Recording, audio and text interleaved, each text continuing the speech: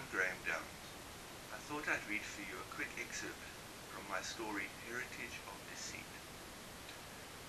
Lloyd yawned as he clicked random article. It was lunchtime on a Monday afternoon. He knew he had plenty of work to do, but was not in the mood.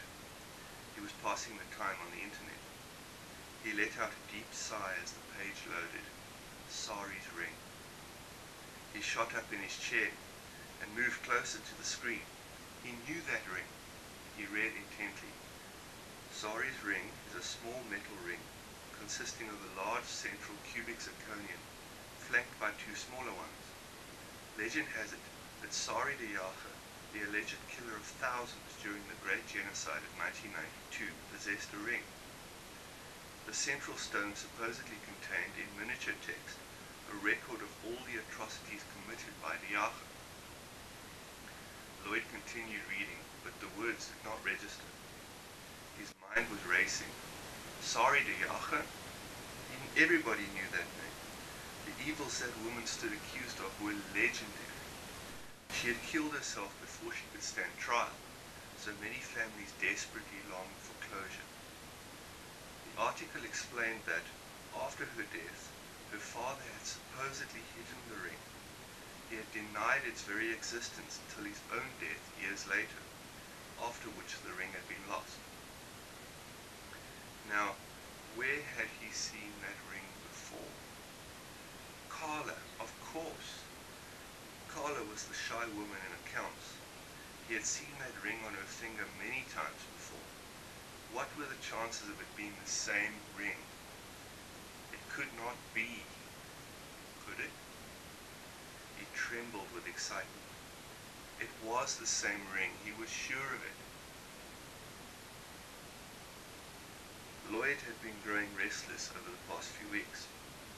His position in the operations department at CGT Steel had been his first, given to him because he had exhibited such young, unbridled passion during his interview.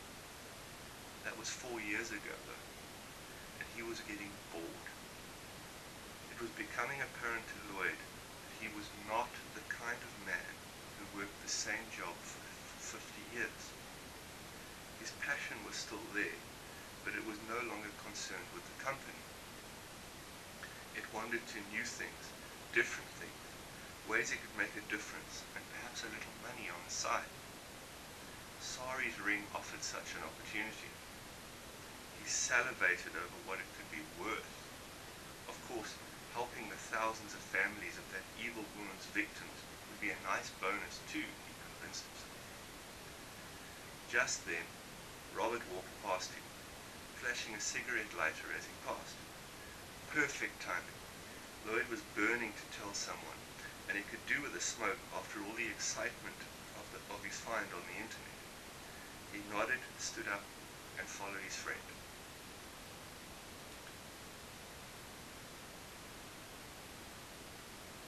So, what is Sari's ring? Is it real? Just a myth? Who is Carla from accounts? For the answers to these questions and more, you're just going to have to read the story.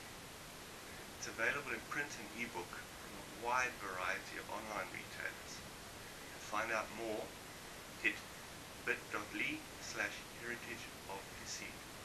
Oh, and if there are any places where you would like the book to be available, comment below and I'll see what I can do. Thanks for watching.